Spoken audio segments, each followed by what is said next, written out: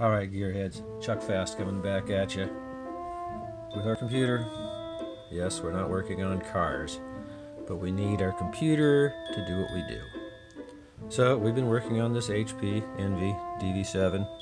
I want to save this old computer because it's bigger and sturdier than the newer shit that we're seeing out there. And I think it's going to be stronger because factories seem to be making stuff that breaks easily anymore. And they're doing that on purpose.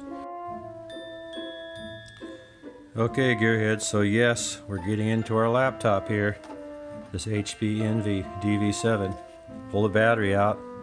Don't want any static electricity. Took the one screw out here. Lift this out. Gives us access to the back of this bad boy. Alright, there's all our RAM there. And there's our HDD drive. Alright, so here we have our extra port in here for another drive. So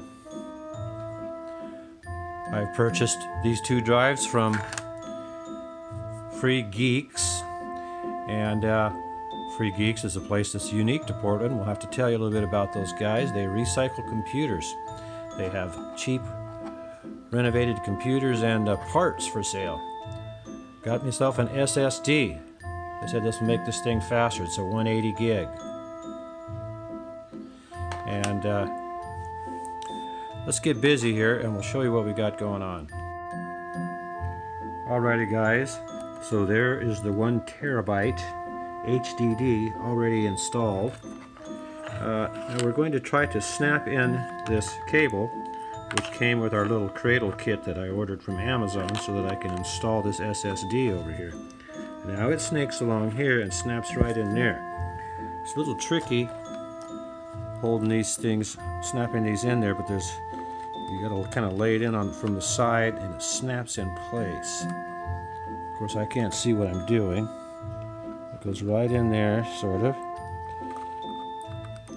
And you have to struggle a little bit and it'll snap down in place.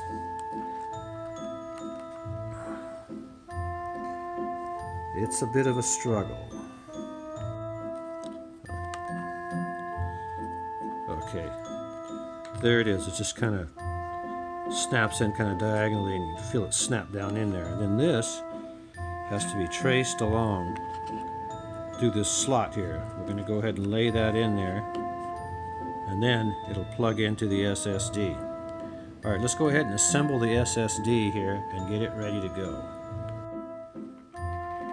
Okay, it snaps in firmly. There is no other way. So just give it firm pressure and you've got it snatched into place here. Next we're going to have to put the cradle over it, and you can see that there's a lip right there. I can't point it out. So there's this lip right here, and that will go over the top and it will hold this in place. Alright, we have 4 screws to put into the sides here. Let's put them in. Okay, so we put the 4 silver screws in the sides. They were magnetized, that helped. We didn't drop any in the computer. A tip, you might want to save this plug-in part for the last. That way you can assemble the screws prior to installation. Alright, so we've tipped it down in here, and now we're trying to push it down here. Try to get it into place. It's a bit of a tight fit when the screws are in. Oh, there we go. Alright, we need to get the 2 black screws right in here. Well, alright, as it turned out, the little mounting screws were too short. They just fell right through the hole. And I felt down in there with a paper clip, and the threads were further down. I found a longer screw. The screw's probably 60 years old. It's from my dear old dad's screw collection from when he used to take apart radios when he was a young man. So I put one in because I wasn't sure if these might be grounds from what everything looked like here. So at least it's held down tight now. So with that, we're going to put it back together, and we're going to talk to the Free Geeks and see, try to get some advice as to what to load into this SSD. Alright guys, let's take a quick look at this.